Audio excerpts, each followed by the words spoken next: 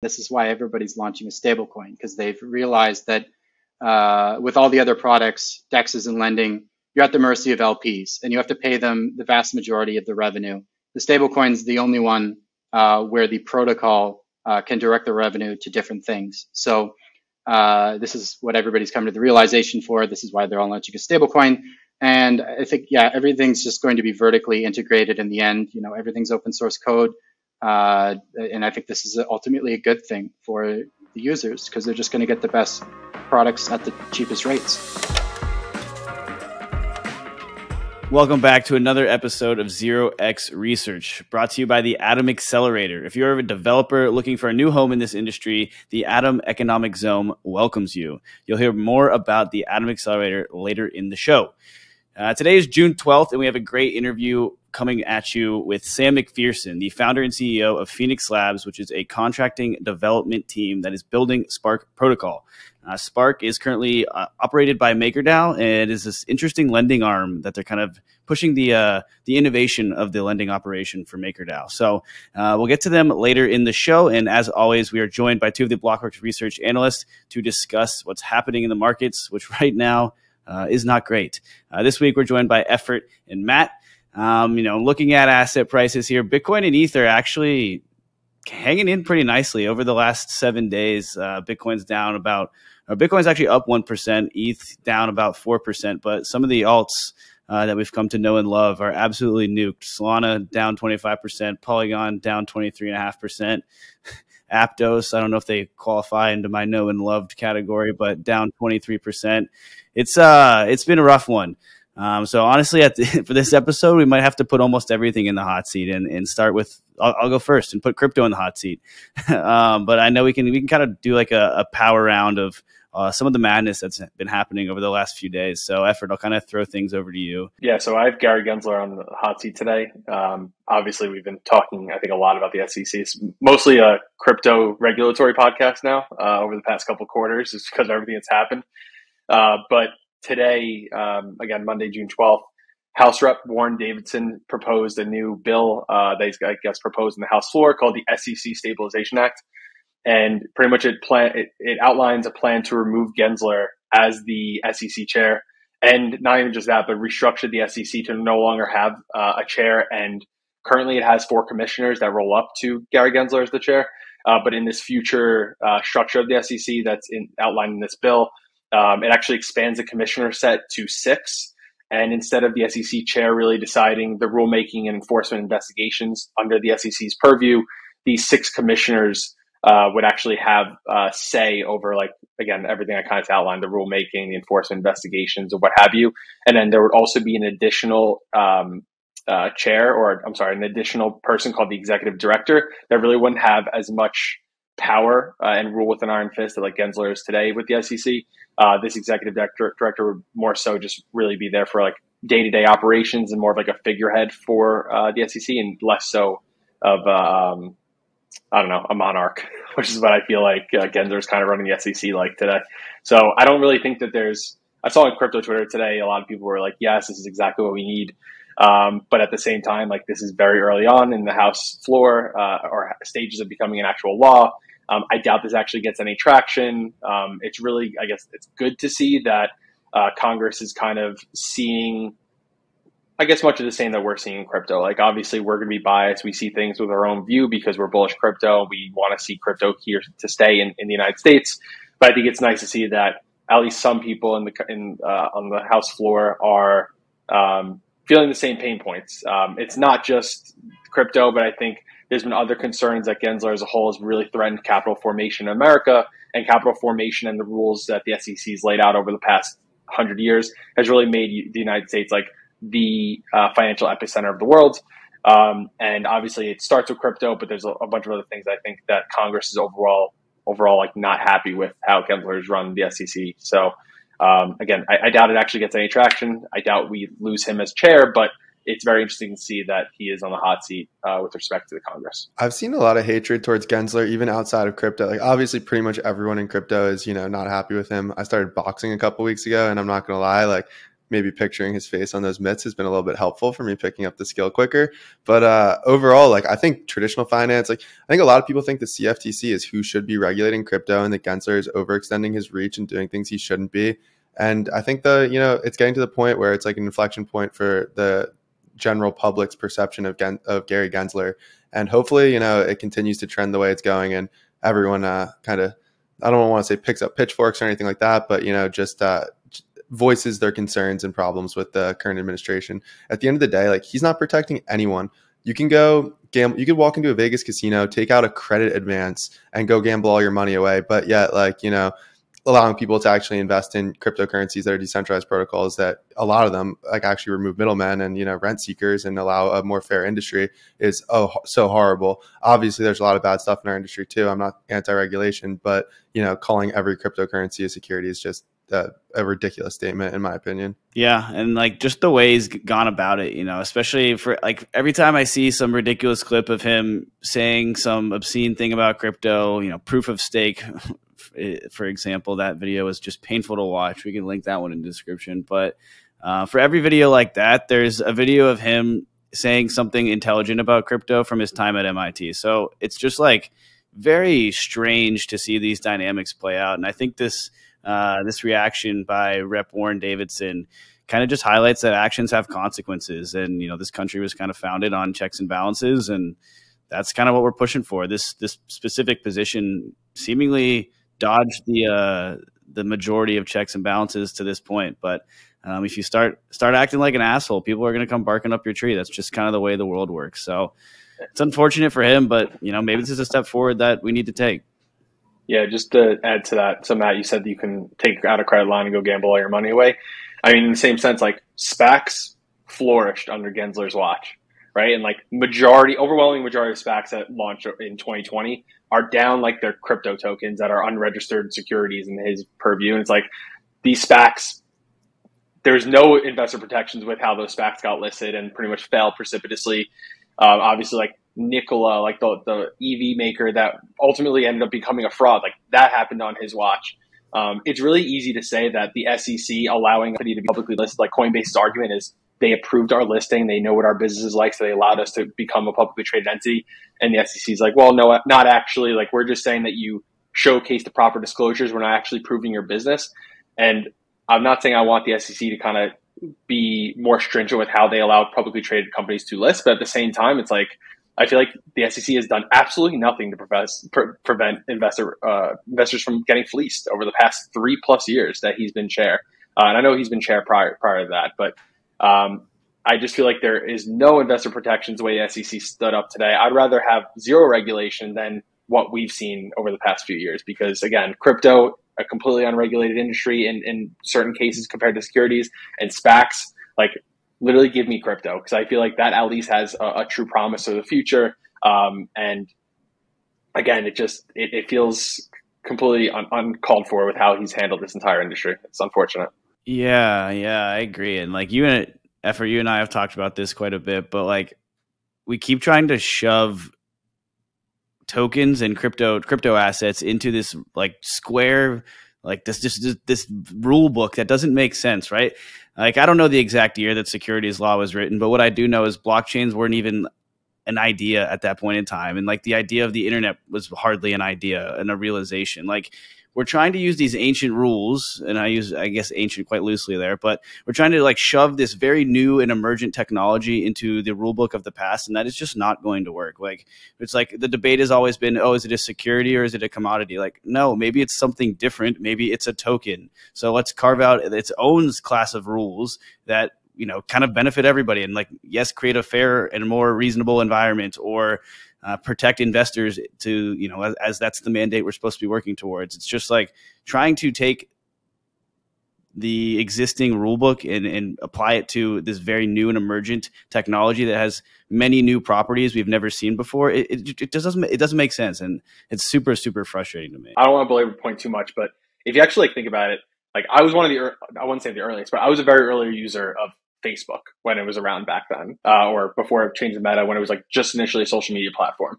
I was an early adopter of a lot of like Web 2 tech giants and their products, like Google in like the late 90s, early 2000s. I got a computer when I was like 6 years old in my house, and I remember Googling things. Like, the promise of Web3 is like, if you're an early adopter of this technology, you should also be an owner of this, because you were one of the major reasons why I was able to get to as big as it was back then. Being an early adopter should like give you certain benefits that today accredited investor laws like don't allow it. As long as you have less than $1 million net worth, like, and there's I think some additional rules that you have to like prove that you're educated enough to invest in certain early tech VC rounds and stuff, like, you are pretty much blocked out. You're blacklisted from being able to invest and potentially create like generational wealth. So I feel like they're missing the point about like decentralized ownership, being an early adopter of this tech. Like, there is value add here, and they're completely like missing the point. Like, yes, there's a lot of scams and fraud in this industry. So is there in every other industry in the world, and there will be for the test of time. And like, having a centralized regulatory body is not going to fix that. But what they can do is at least create a good sandbox that have some type of investor protections, but also allow innovation in America. And it's like, it's just so sad to see that they're just missing the point here. And also trying to bucket every crypto into one category is pretty ridiculous on its own. If you look at Dogecoin, Dogecoin had no initial fundraise. Anyone could go mine it. It was basically being given away for free on Reddit. If you were to say in that period of time that there was an expectation of profit, you're just lying. There wasn't. Like, no one thought that. The people who actually developed the currency sold it all quickly and were out completely. There was no, third-party promoter, like central entity that you're relying on for expectation of profit. So it's like, Dogecoin looks very different than maybe like a GMX or I don't know, whatever. Like, there's multiple different types of cryptocurrencies that should fit into different categories as well, which is something that I think a lot of people don't realize. Like, maybe some people realize, like, oh, Bitcoin and ETH are different, but everything else is the same. And it's like, that's not true either. There's at least a few different kinds. There's utility tokens, there's, meme coins, there's whatever. There's multiple kinds of cryptocurrencies. And then, like, back to your point, effort. I remember last year, I'm in a class with one of my finance professors, really good guy, smart dude, and he goes, why are there these accredited investor requirements to invest in certain types of vehicles? And I'll raise my hand, like 100-person class or whatever, and I'm like, to keep rich people rich. And he's like, no, it's to protect them. And I'm like, and then we get into the same conversation we just had. And I'm like, but what about all these other things? You could go buy lottery tickets. And yeah, just an interesting conversation. Yep. Fair points. But that's enough regulation for the next 6 months. So Matt, what's the next one we got on the list? I got Arbitrum in the hot seat today. Arbitrum unfortunately had a little issue last week where basically it was unable to post transactions to mainnet. So for reference, the way Arbitrum works at a really high level is you send a bunch of transactions into this centralized thing called a sequencer. It's basically just a server. The server collects all the transactions, takes the important data from each, puts it together, and sends it into Ethereum as one transaction that includes all the data from all these different transactions. And that sequencer was not able to actually post those transactions to mainnet. So Arbitrum was potentially, depending on your definition, down, meaning it couldn't reach finality. Similar to Ethereum, I'm not sure, we had a conversation about this probably a couple of weeks back, but Ethereum wasn't able to reach finality, meaning you had no way of knowing that your transaction was never going to be rolled back. It was never going to, that it was something that was going to be forever immutable, going to be forever ingrained in this blockchain, which is one of the promises. But everything was functioning completely fine from the user perspective. So if you're transacting on Arbitrum, you're still, if you do a trade on Uniswap, you still end up, from the user experience perspective, you still end up exactly how you would imagine. There was nothing different that was going on. So whether or not it was actually down could be up in the air. And this was a couple hours. So it only lasted a couple hours, and then the sequencer was, fixed. There was a little bug. It was fixed, and gas was added back into the sequencer, so I was able to post more transactions to mainnet. But it was definitely an interesting time that deserves a comment for, and probably a hot seat as well. Yeah, for sure. I personally would call this like degraded performance rather than down. Down to me feels like a very on-off thing. It's either on or it's off. And users were still unaffected. They could still post transactions and still process. If you weren't like a tech savvy user, you would have had no idea the chain was, in this state of degraded performance. And ultimately, that's kind of why I lean that direction. So you're already getting soft confirmations from the sequencer. It's in where it says, hey, I'm going to go post this transaction for you to the L1. But in the meantime, we'll pretend as if it's happened. And you don't actually get the hard confirmation until that happens. So if your hard confirmation is just delayed by a few hours, that's just an unfortunate scenario. Like, again, I would just consider that degraded performance. And I think the same thing for Ethereum when it was struggling to reach finality due to a client bug. That was the same thing. Like, you could still get your transactions processed. You just didn't have the guarantee of finality, which kind of gives you a little more security in the irreversibility of your transaction. But while you're still executing transactions to 90% of users, they're completely unaware. I'm just not willing to call that down. But I'm curious, Effort, what's your take? Just suboptimal performance. What I will say though, and I've seen other people talk about this too, obviously, is just like, how serious is it, or how big of a deal is it that Arbitrum has a centralized sequencer? And I've seen a buddy of mine, Faultproof Ben, he works at Bankless. Him and I have like DM'd about this a couple times. He's very much like, in the Ethereum community, in the L2s. And he doesn't think centralized sequencers are that big of a deal. And I feel like that's like the narrative that's kind of coming around in the Ethereum ecosystem. It's like, it's okay. You could just force include the transaction. It's no big deal. And it's like, that might be all well and good as a solution for somebody that's like a crypto power user. And I think I would coin myself a crypto power user. I've been in the space for 6 years at this point. I have no idea if the sequencer went down, how the hell they force include my own transaction to the L1. It's like, first of all, that's not easy. That's not an acceptable answer. And like, we can't, I think it just kind of lends itself to, even though this is like suboptimal performance, obviously the Arbitrum team was able to get the sequencer back up and running. To your point, it had users had soft commitment and had no idea that this was even happening for the most part, unless you are just staring at RBScan like day in and day out. But it doesn't change the fact that this should not be considered the end state of rollups. We have to get beyond this. It's not okay that one node on a chain can go down. It's pretty much running AWS on top of Ethereum. Like, we got to get beyond this. And him and I, and I think a lot of other people in the community on crypto, at least on crypto Twitter, have like really gone back and forth about whether this is okay. And I think it's okay in the interim, but I think from a regulatory and a technical perspective and the overall ethos of decentralization, it's not okay. So like, we got to do whatever we can to make these systems resilient. But again, go back to answer the question, like, it wasn't down. It was really just suboptimal performance. And yeah, it ran how it should have. It did exactly what it was supposed to do.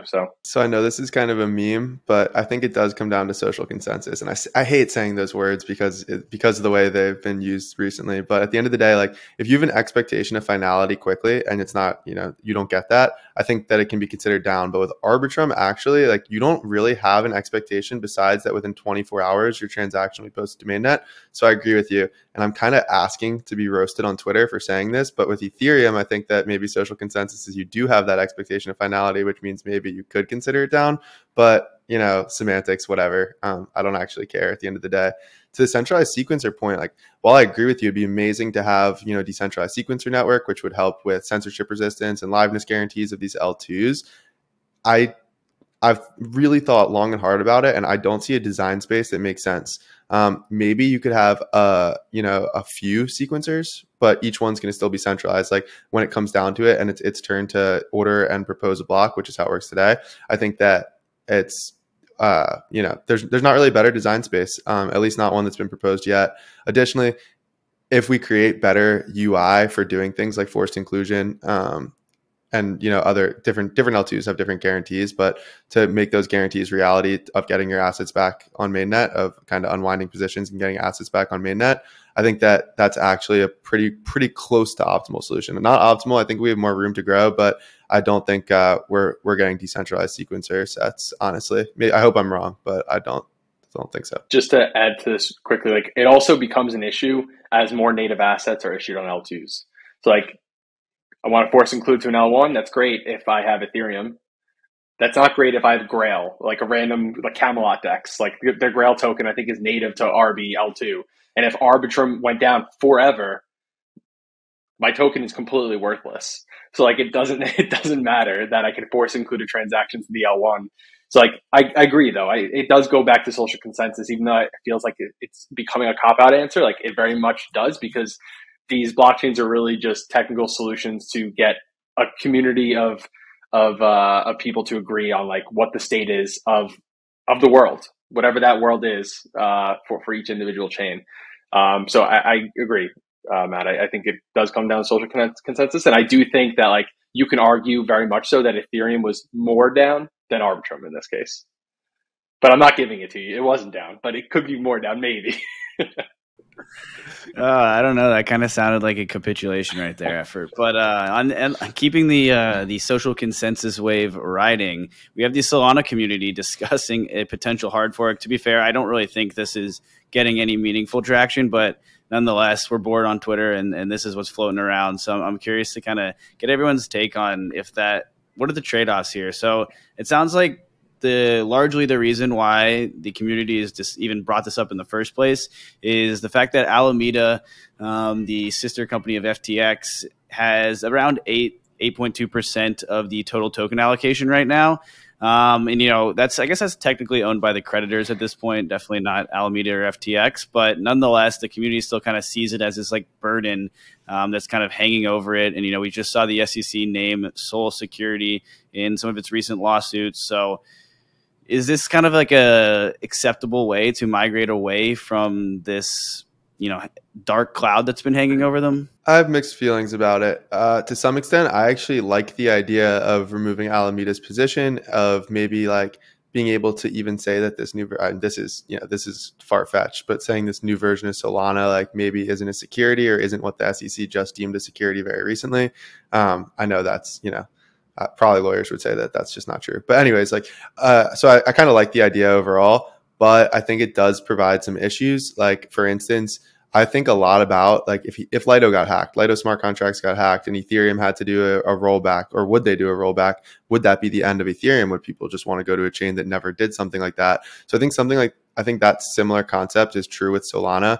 I don't want to see any chains do hard forks that aren't complete, that have any controversy around them. I was around for the Bitcoin hard forks and BCH and BSV, and even though they ended up not being too big a deal, just like the amount of fear and widespread, controversy going on in crypto at those times was just absolutely ridiculous. And I'd probably prefer to not have that happen again. There's no way that this happens, right? Like going back to social consensus. Who is Solana Foundation or Solana Labs, Solana Foundation, and USDC? Which fork would they support? There's no way they're going to support a fork that puts like legal liability on them to pretty much deprecate the chain that Alameda and its creditors have ownership in. And if you don't have Solana Labs support, if you don't have the foundation support, Circles, and a bunch of other people that are supporting Solana today, like there's no way this fork will have any success. But it does seem like a highly profitable legal strategy. If every single time you get deemed a security, you just keep forking it. Be like, that's not us, fam. We're Sol Classic. We're Sol Classic too. Oh my God. No, I tend to agree. This feels like a massive foot gun. Like you can't. Yeah, I don't know if there'd ever be any recovering for Solana, to be honest. Like you need that rallying point. You can't divide the community in any way, shape, or form, especially when it's shrunk to the size it is now for all of crypto. And it just completely deletes your ability to remain credible as this neutral base layer, which is really what a general purpose blockchain needs to be. So I would be pretty upset to see that. I'm rooting for Solana. It's kind of the modular thesis has really taken over right now, and they're the ones putting their foot in the ground, being like, no, we're going to take a different approach. So really excited that they're kind of leading the charge of that different set of innovations. So yeah, I would personally be pretty upset to see them kind of make this decision. It just doesn't seem like the best move. But over the last couple of minutes, you guys have both mentioned your tenure in crypto and how you look at it, things now versus then. So I'm curious to get your take. 2019 or 2023, which one is worse? Maybe Matt, I'll kick it over to you first. Definitely 2019, in my opinion. If you look at actual percentage price drawdowns, we're in a better position. If you look at institution involvement, like we have Brevin Howard, we have Jump, we have countless other, Druckenmiller, we have tons of support. Ray Dalio, like these aren't names of small entities like in 2019 that were involved in crypto. They're not people that are unimportant to the rest of the world. In 2019, we had very few entities that were really, ingrained in the global economy and global financial system, especially in the U.S. financial system as well. And now we just do have that. So I would say overall, like, don't get me wrong, like I feel the horrible sentiment. Like it feels like the industry is dying, which by the way is something that I had been waiting for a long time as accumulation signal. But overall, like I do agree, like, it feels terrible. It feels like we're in the depths of the bear market as far as sentiment. But yeah, 2019 was worse, and 2014 made both of those look like absolute walks in the park, heaven, bull market, whatever you want to call it. So I'm not too sad overall. Yeah, this is my second bear market. So was in the 2019 bear market, in the depths of it. I took a break. I wasn't in crypto outside of just like personal hobby. Was obviously like really charismatic about it, but it was really difficult. I did take like a 3 to 4 month break from crypto, like literally at the bottom. Unfortunately, I probably should have accumulated back then. I'd be a much richer man today. But I honestly think now is worse. I'm not sure if it's because I have more of my personal wealth in it. I'm obviously working full time in this space. There's obviously like a lot higher risk at stake. But I also think in the 2019 depths of the bear market, you had this promise of DeFi starting to glimmer and like show itself. Like you saw Maker really start ramping up. You saw Aave lend or ETH lend back then, and Compound like slowly starting to emerge, and like this promise of decentralized finance, open financial rails, and it was like a company pre-revenue. It's like the possibilities are endless. Like yes, we're down here, but like there was something to look forward to. And even though there's like a lot of large institutions coming to the space, you're seeing regulation in other parts of the country, other parts of the world, and it sounds great. I sit here today, and as someone that's very extremely bullish on the space as a whole, what I will say is this past cycle, we're here today, and like we created products that I think are really cool and novel, but I'm not sure if there's any actual real world demand for any of this, and that's scary. And even though I do think there will be demand, I still see the promise of future of decentralized finance, potentially on-chain gaming and whatnot, and really democratizing ownership and access to an open financial system. It doesn't change the fact that like right now it's very scary, especially being in the United States from a regulation perspective.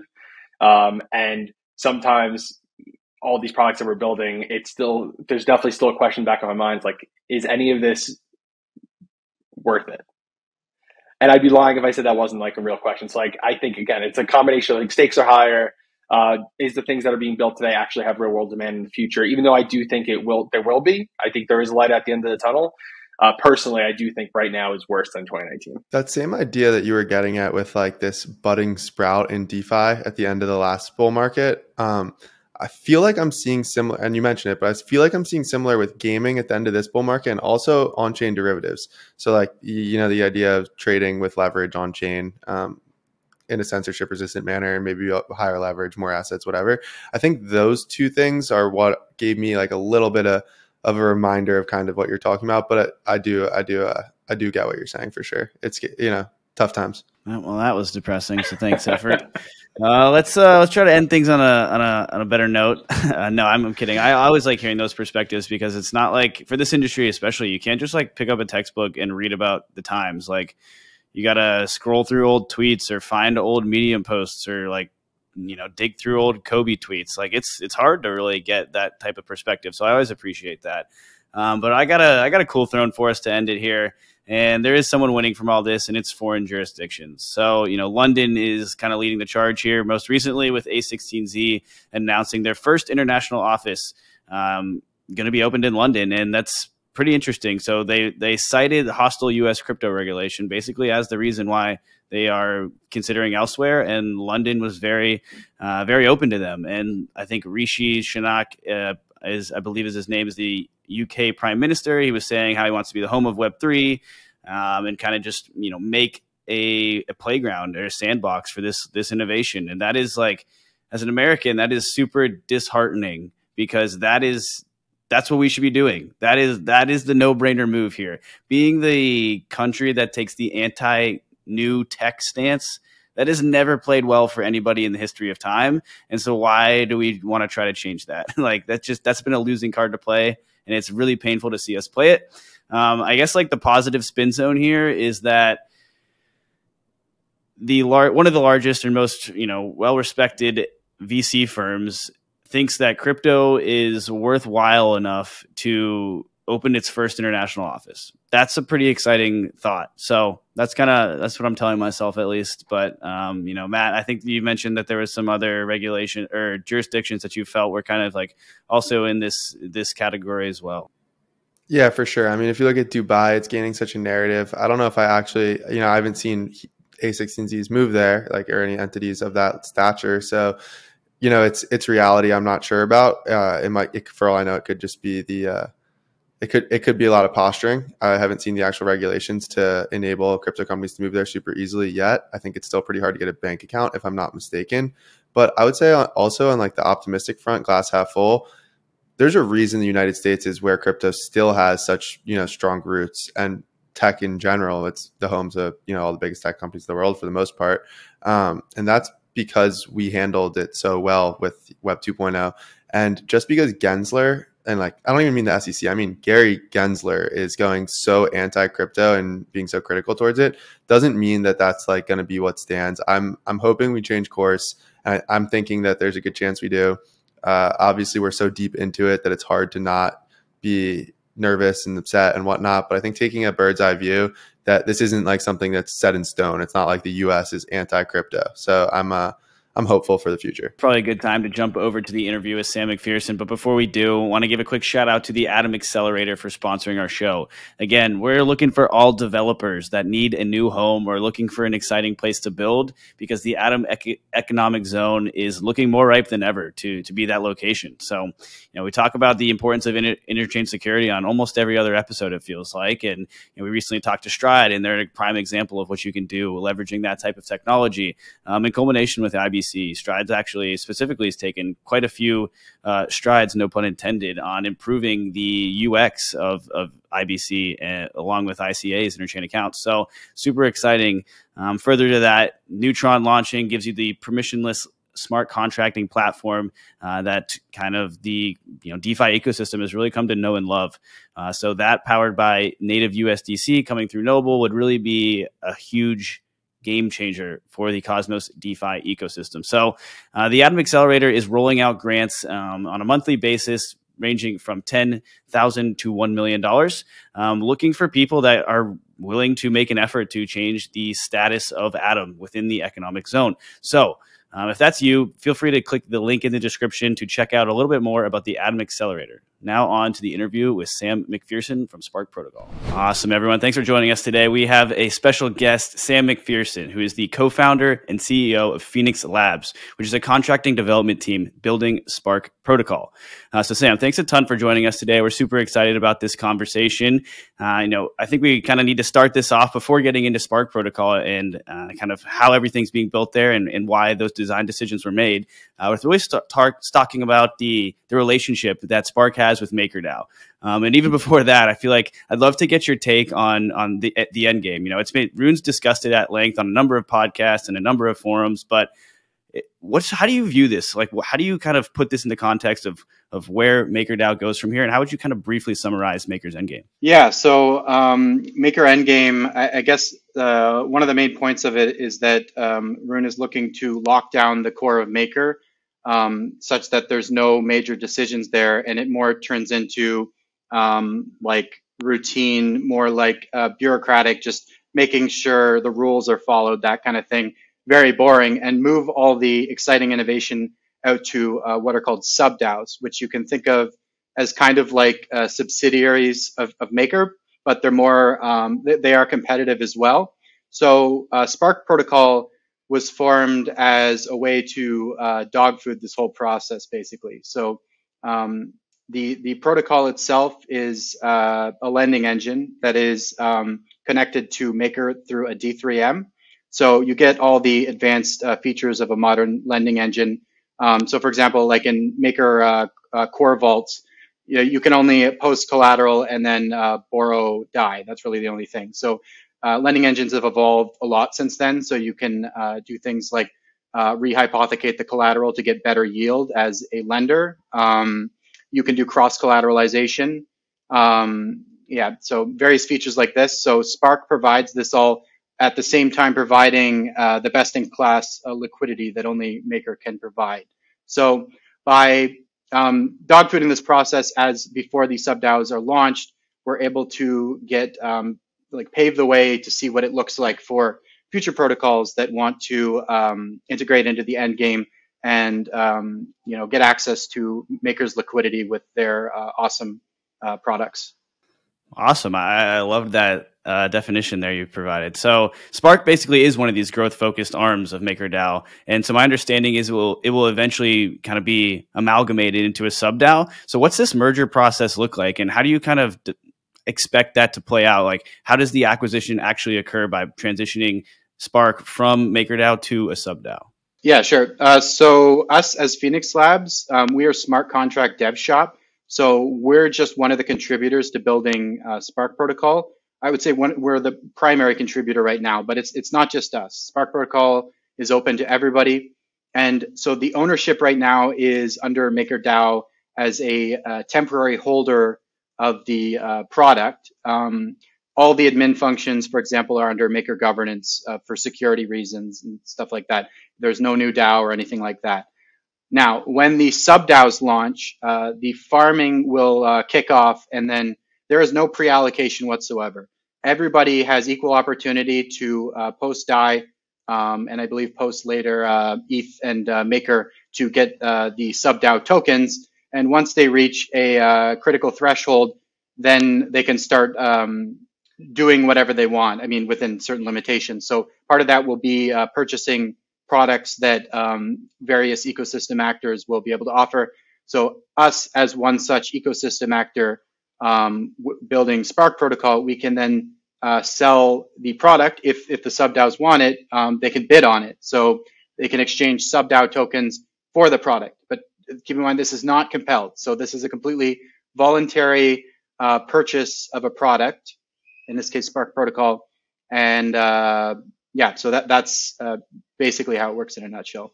Gotcha. If we can take a step out a little bit, at a little bit of a higher level, Dan did a little bit more homework on Spark than I did, admittedly, so I'll ask the dumb questions here. But can you kind of just explain what exactly Spark is and like what problem it's aiming to solve and what services it wants to provide? Yeah, sure. So Spark is a modern lending engine that is connected to Maker through what is called a DAI direct deposit module. So Maker will deposit into the lending engine, into the DAI market at a below market rate. The rate is actually as low as possible. It's set to the DAI savings rate. No borrowing sent out by Maker can go below that rate for a number of reasons, which I can get into if you want.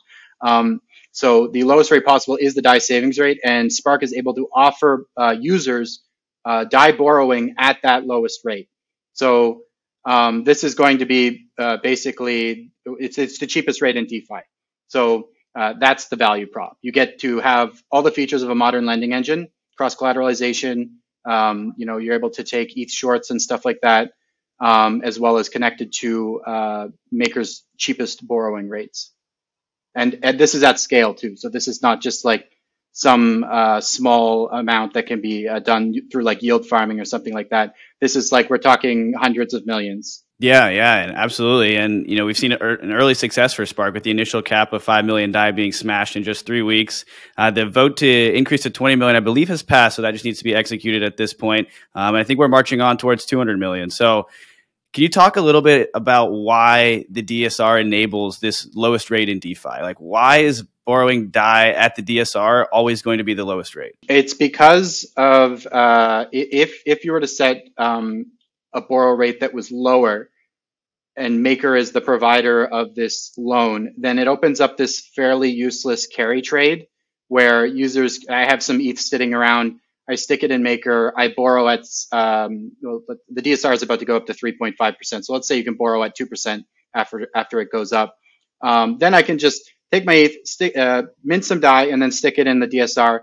And this doesn't really benefit Maker at all, right? So it's like, it will increase the market cap of DAI, but Maker's kind of paying for it. And it's like these users will just go away as soon as the rates go up. So in a nutshell, that's kind of why. Yeah, and just to elaborate on that with an example for the listeners, basically, like imagine Aave was allowing the borrowing of DAI, which it does, of course, and let's say the market rate was currently 2%. Users could borrow at 2% and then stake the DAI for SDAI and earn that 3.5%. So you'd basically just be milking the spread between those two numbers.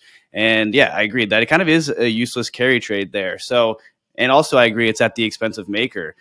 So you kind of expect the rates to, across all of DAI lending markets, to jump to the DSR rate.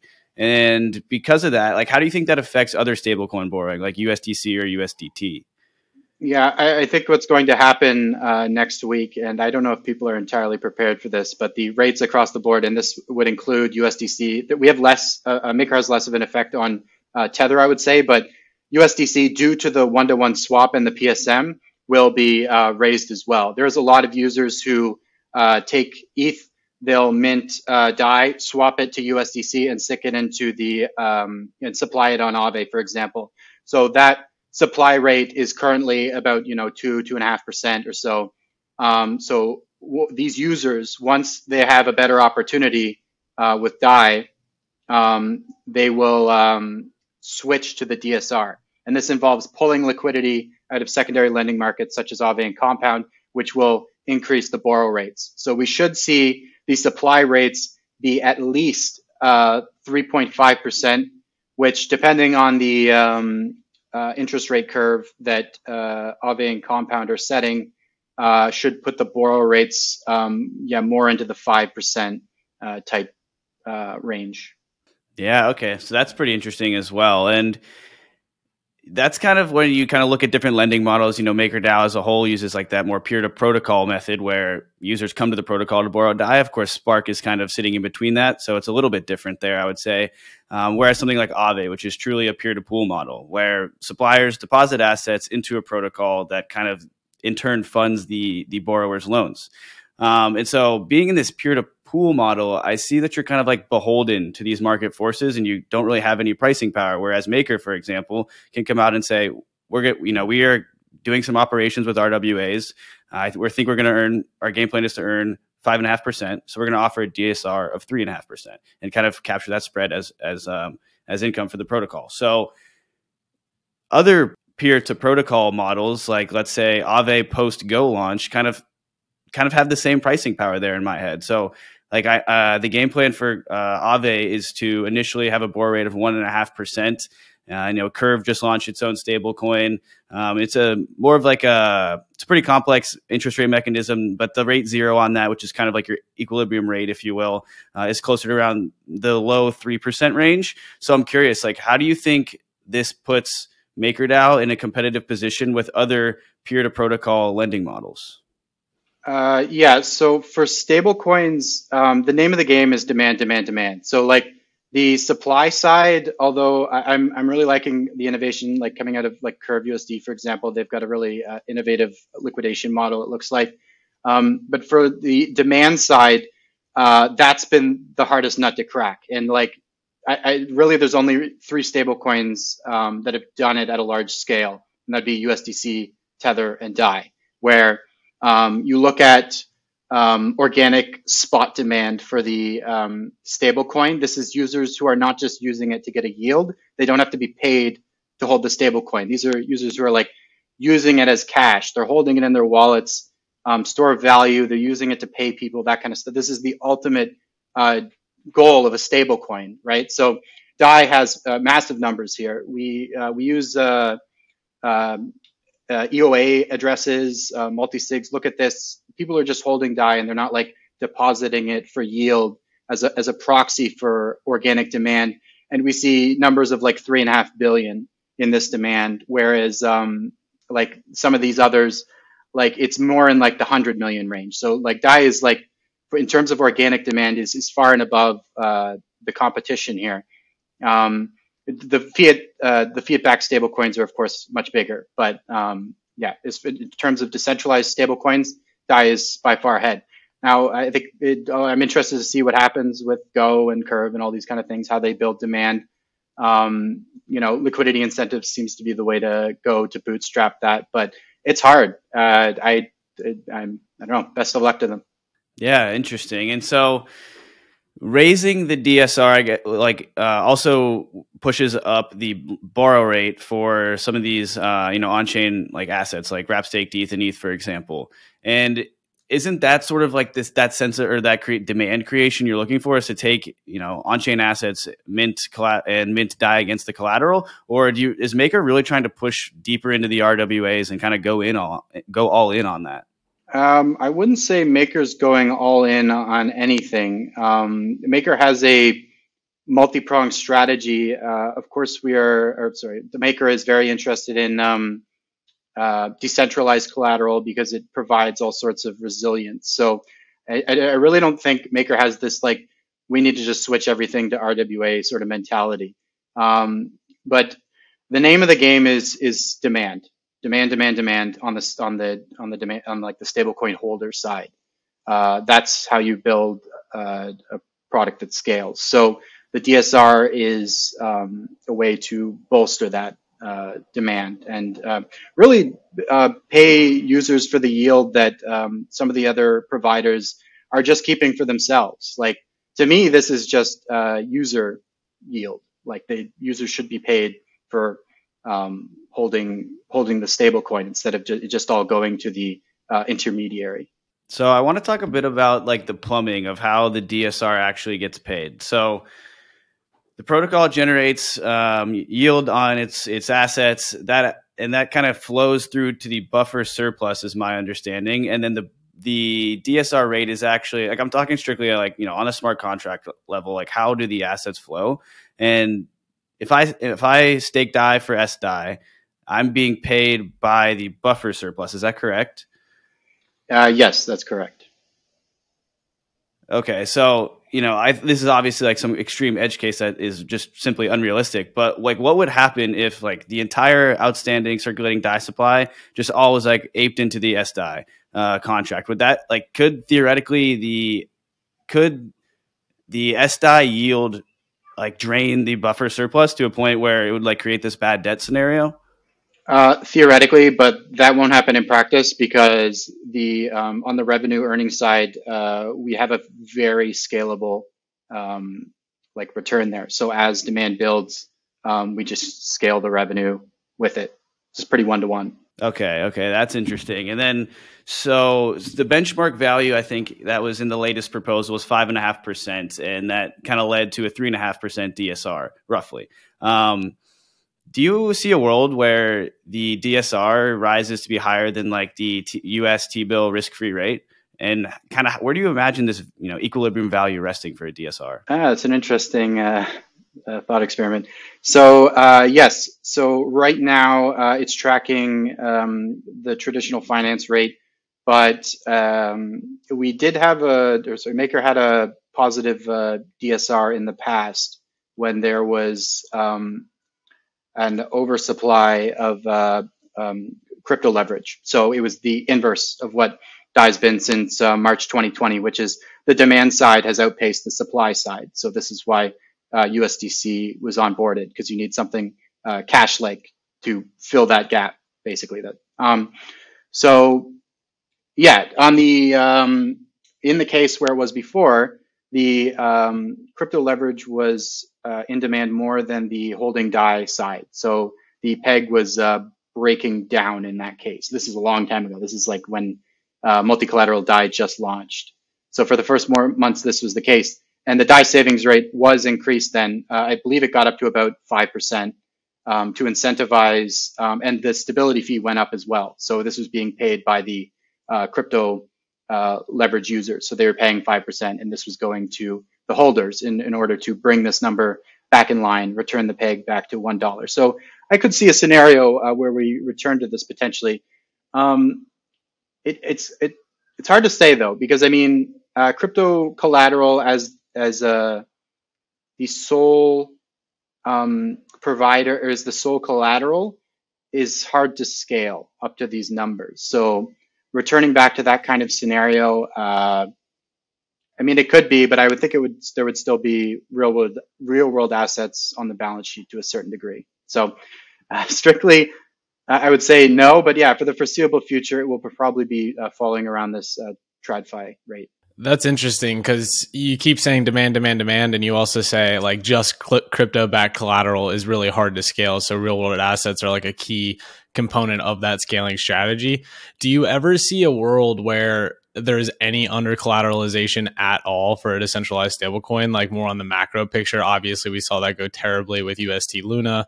But I'm just curious if you've thought about that at all in terms of the long-term game plan. Yeah, I mean, that's up to maker holders ultimately, but personally, I don't think we should be pursuing that. DAI's big strength is its over collateralization. If we start going down this like under collateralized route, I think this is kind of a slippery slope towards what has like the fiat currencies that exist now. So I'm a big supporter of over collateralization as a fundamental rule of DAI. Now, maybe there could be something at the margins, but for the vast majority, I think we should be striving for over collateralization. There is so many assets out there, like we're far from tapping out the capacity. Okay, yeah, I kind of like that thought process of like, let's focus on getting all the assets onboarded and then cross that bridge if we need it. When you think about like peg stability mechanisms, obviously Maker and DAI use the PSM, which I believe you actually created. And then you look at something like Frax, who uses AMOs. Curve is using their peg keepers, which are quite similar to AMOs. How do you think about the trade-off between the two, like the one-to-one PSM or kind of this more like smart contractual, a little bit of like under collateralization going on? It's hard to kind of define it. Like, how do you think about the trade-offs between both options? Yeah, I like the AMO model, and Maker is actually switching to more of that, where it will be depositing on AMMs directly rather than the PSM. So the PSMs are actually going to be retired in the somewhat near future, and Maker will directly inject liquidity AMO style to DEXs. Wow, awesome. No, that's super interesting to hear. I had no idea that was the case. What was the design decision there? Like, what inspired that? Was it mostly just to kind of help shed some of that? There's obviously a lot of discourse around being too backed by USDC, and during that last USDC DPEG, we saw DAI DPEG in a one-to-one fashion with USDC. But now thinking about that out loud, we also saw Frax do the same thing. Yeah, so that DPEG event was certainly, it was a nice test case to see where the faults were. And one of the faults was definitely that the debt ceilings and no kill switch basically on the on the stablecoins, basically primarily USDC, I would say. So Maker has since taken action to add a kill switch, in that if that happens again, the PSM will just be shut off in that scenario, because we do not, Maker doesn't want to be like this lender of last resort for a true DPEG. Now, I was never worried about the USDC DPEG being permanent, but if and when something like it's always prudent to have protection against any individual collateral failing. So, yeah, design decision. There is a number of reasons behind this. DAI has had this one-to-one peg, but Maker's shifting strategies as part of the end game to have DAI now trade at a range as opposed to just this hard peg. So, as part of that, depositing into DEX is a much better strategy. You also get better rates, as you are no longer, the PSMs were actually primarily just used as an arbitrage mechanism with the DEXs. So instead of having this intermediary arbitrager, it makes more sense to just directly deposit, and then Maker is the taker in these market making side thing. Right on, yeah. And we see Frax do something similar, obviously, and they kind of use Curve as that home base with some activity on some other DEXs. Do you think it makes sense to kind of have that main source of liquidity on one given DEX? And if so, like, which DEXs do you think provide the best options for DAI? Not just one DEX. It should be really wherever the users are. The users decide what they want to use, and Maker should just adapt and supply liquidity to wherever the users are. On that same vein, so I guess a competitive advantage I see of Spark is potentially being able to launch on different L2s and using the direct deposit module to kind of export some of that activity to L2s. Have you thought at all about that strategy? Like, which L2s do you want to roll out to? What does the actual architecture look like? Like, how does it work underneath the hood? Yeah, sure. This is exactly what we're working on now at Spark. Is we've got the mainnet instance, but branching out to other chains is very important. Again, this is all the same strategy. Go where the users are. So the users are increasingly using L2s and other chains. So we want a Spark instance to be present, and we do the same thing where with this direct deposit module, something similar to that, where it will pre-mint the DAI and move it across the native bridge in the case of the L2, and then deposit in the Spark instance. And then the rates are set at this same DSR rate. So no matter what chain you're using, you don't have to worry about the rate differences and liquidity providers having to arbitrage this and all this kind of stuff. It goes away. It's very simple. Use the chain you want and borrow at the same rate. Is this pretty similar, just for additional context, to Aave's Go facilitators? Yeah, actually, the model is kind of similar. So Maker's original design bundled the Vault engine. It is very tightly integrated. I am not faulting the developers. I think it's really hard to build this stuff like for the future. I think they did an amazing job. But in retrospect, I think it's better to just have the stablecoin, and then it can attach the asset side of the balance sheet to whatever. So lending engine is just one of the things. And I think this is what Aave's doing. They have Aave, their lending market, as one of the facilitators. And then they have, what is it? Just a flash mint, I think, is the other one. And presumably they'll add like real world asset. But yeah, this is very similar to the restructuring of Maker in the end game, where the balance sheet allocation will be delegated entirely to the sub-DAOs. So there's going to be 4 sub-DAOs that are specifically for allocation of the balance sheet.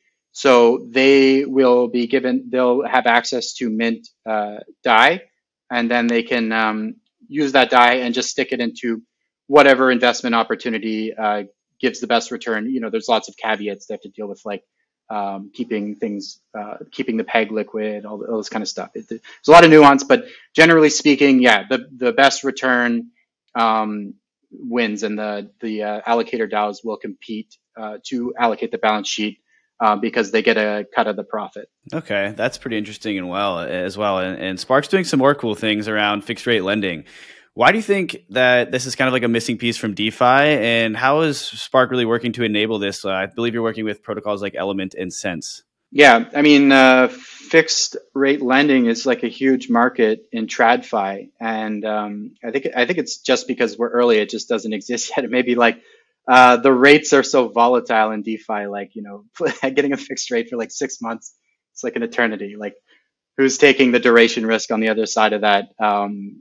It's tough. So, but I think this is, as the ecosystem matures, introducing fixed rate primitives is like a next logical step. So yes, we're working with Element Sense. They're building their products such as Element Hyperdrive, to which we can integrate with, as Phoenix Labs, we can help facilitate the integration with Maker, so they can get these, the allocator DAOs can then allocate to this as a potential investment opportunity. Yeah, that's almost like the world of TradFi runs on fixed rate lending. So it'll be fun to see that come on chain. And I've seen you talk about how this kind of defines a yield curve for DAI, and why is that important for DAI, and how is that going to impact the broader DeFi space? Yeah, it's really interesting. I think because DeFi has actually chosen to denominate itself in the US dollar, I think it's actually going to eventually just import the yield curve from TradFi, and then you can just trade it in DeFi rails. And this isn't like any enforcement. I think this is just going to naturally happen. And it's not because like there's any special thing about the US, it's because everybody has chosen to denominate in the US dollar. So just kind of naturally gravitates to that decision. So there is really no yield curve in DeFi right now, but having fixed rate lending will bootstrap this mechanism. And I think it's only going to grow and converge on the traditional finance space as we import more primitives So I've noticed personally, just over the last few months, a lot of protocols popping up specifically focused on either on-chain treasury yield or on LST-backed stables. So like they're really focusing on these two different niches, whereas MakerDAO, it kind of feels like they're trying to tackle, both of those things in the same vein. Would you say there's pros and cons to either strategy? Like why is MakerDAO kind of making the decision to go for both, and maybe what advantages does it bring? I would say Maker's not really pursuing an LST strategy. That was previously kind of put out there, but that was pulled. I think you're talking about EtherDAI. Is that what you're referring to? Yeah. Yeah. That was canceled in the Maker's plan. So Maker is just focused on these treasury yield strategies. So yeah, I mean, just because the rates have been so high, there's like a huge economic force. You can think of it like, so let's go back a year ago, or maybe even half a year ago. There was like this huge gap between traditional finance rates and DeFi rates. DeFi rates had cratered because we were, in the middle of a bear market. TradFi rates skyrocketing, but this difference, and again, because we're denominating in US dollars in DeFi, this is a massive economic incentive for somebody to tokenize this treasury yield and put it on chain. And this is why you're seeing an explosion of these protocols, Ondo finance, backed finance. Maple now has a pool, I believe. So like there's all kinds of different solutions coming online. And this is precisely just because this economic, it's like a discontinuity in economics. And so it needs to be bridged. And so these protocols will reap the benefits by being the first to bring these tokenized treasuries on chain. And then all of DeFi benefits as we get more access to more primitives in DeFi. And it almost seems like there's kind of like a convergence with the ideology of every protocol. Not every, but we've talked at length about how Frax is doing some similar things, and Aave is now launching a stablecoin. They have their lending market, and Curve's kind of in the same boat. And Frax has spoken at length about the trinity between the stablecoin, a lending market, and on-chain liquidity in like a DEX of some capacity. So, do you think that these protocols will just continue to vertically integrate until you've kind of like reached that max capacity, or like we kind of saw this, like the original state of DeFi was everybody specializes and does one thing, but the landscape seems to have changed. What's your views on that? Yeah, absolutely. Everything's going to be vertically integrated. I think it all comes down to, I mean, this is a really good thing about DeFi, I think, is that there's very little moats actually. So the users are going to get all the benefit of this. Things are highly competitive, and the margins are just going to drop to zero in the long run on basically everything. Where there are moats, I think turns out to be branding to a large degree. That, and I would say demand for stablecoins. And this is why everybody's launching a stablecoin, because they've realized that with all the other products, DEXs and lending, you're at the mercy of LPs, and you have to pay them the vast majority of the revenue. The stablecoin is the only one where the protocol can direct the revenue to different things. So this is what everybody's come to the realization for. This is why they're all launching a stablecoin. And I think, yeah, everything's just going to be vertically integrated in the end. Everything's open source code. And I think this is ultimately a good thing for the users, because they're just going to get the best products at the cheapest rates. Yeah, no, I mean, that makes a ton of sense. Owning the whole stack kind of gives you that more, the flywheel term that always gets tossed around, but it's true. You can kind of feed your other arms. And speaking of on that DeFi Lego narrative, Spark was actually built off of a fork of Aave v3. What was the kind of reasoning for not building a custom solution and kind of saying, hey, let's just leverage what's already exists? And I know there's a profit share agreement with Aave. If you can speak to what were the terms of the final agreement? Yeah, sure. So the decision, I guess I would ask, why would you build your own when there's existing open source software that's really great? Like the Aave team has done an exceptional job building Aave v3 code base. It's one of the best code bases I've seen in the space. It's battle hardened. It has huge Lindy effect. So there's lots of integrations with it. So by using the same code base, we get lots of integrations just out of the bat because people just take their integration with Aave v3 and then just point it to new contract addresses. Yeah, so we're a big believer in open source, and everybody's sharing, and we open source all of our code. Anybody's free to use it, and pay us or don't. It doesn't. It's not up to us. But yeah, we felt as we want to encourage a positive feedback with this kind of stuff.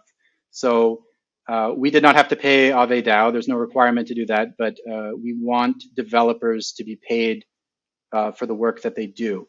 So there's very interested in things like retroactive public goods funding, stuff like that. I'd like to see more experimentation in that regard so that the open source developers that are doing all the hard work get compensated for that work and incentivizes more of this work. But in the meantime, we felt the most prudent thing to do was just to pay Aave DAO for the work that they've done. And so we have an arrangement with them to pay them 10% of the profit that goes to the Spark subDAO when it's merged for 2 years. And Aave, we sent that to Aave DAO, and they've accepted with overwhelming support. So we feel it's just a very positive some way to go about this. I love that mindset of really kind of leveraging what already exists and doing it in an appropriate way. That's like kind of positive sum. The narrative of rising tide lifts all boats is commonly touted throughout DeFi, and this is a great example of kind of how you guys are participating in that. I wanted to take a step back though to one of our earlier conversations about how kind of exactly how this like acquisition or merger, whatever you want to call it, goes from Spark as it pertains to Spark protocol, from MakerDAO to the subDAO, like basically how the transition occurs. And so you'd be using these subDAO tokens to acquire the protocol. And both of those things kind of have like an up in the air fair value in my mind. Like, how do you truly define how many tokens should be given to MakerDAO for Spark protocol? Yeah, this is a good question. So it's like a normal bidding process. So there's 4 subDAOs that can bid on acquiring products, and we would just throw out a price. Like if one of the subDAOs wants it, if none of them want it, it's up to them. And this is just sort of classic negotiation. So presumably we'll go back and forth a few times. What exactly that looks like, because it's a DAO, I'm not sure yet, but we're going to find out, I guess. If let's say each of the 4 subDAOs are interested, there'd be like this bidding process effectively. Definitely excited to watch this play out now. And like, would MakerDAO be more interested, like just objectively speaking, like from between one subDAO's token versus another? Like, are they all this equal at onset? And then of course, as the subDAOs evolve and do different things, maybe the tokens have different meanings of value, but from the original onset, like why would MakerDAO favor one subDAO over the other? Yeah, they don't. They're born equal. And this is a very interesting design that came from Rune, where he calls it born decentralized, where there's no pre-allocations whatsoever. So it's literally emergent from those users that have the capital and they just pick them. Like, I want to go into this one. And in their mind, maybe they have an idea of what it should look like after the initial farming period is done.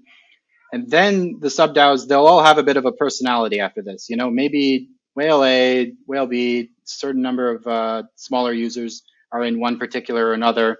They're active on the forum because they're farming that token. So they're actively trying to persuade people to go in some direction. And then once the voting kicks off, these personalities kind of form, and they can adopt branding, products, whatever. They're completely autonomous to do.